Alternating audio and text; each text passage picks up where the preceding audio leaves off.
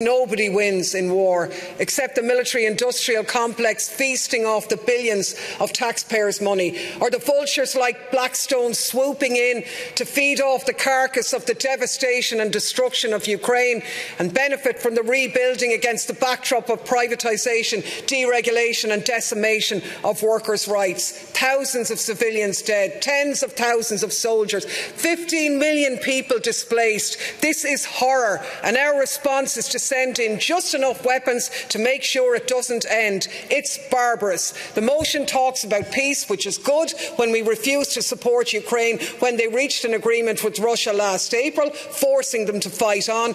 But it has to be a just and sustainable peace. No serious person thinks Ukraine can win an absolute victory. So a plan that talks about NATO membership, Ukraine being the European equivalent of Israel on steroids, retaking Crimea, has to stop.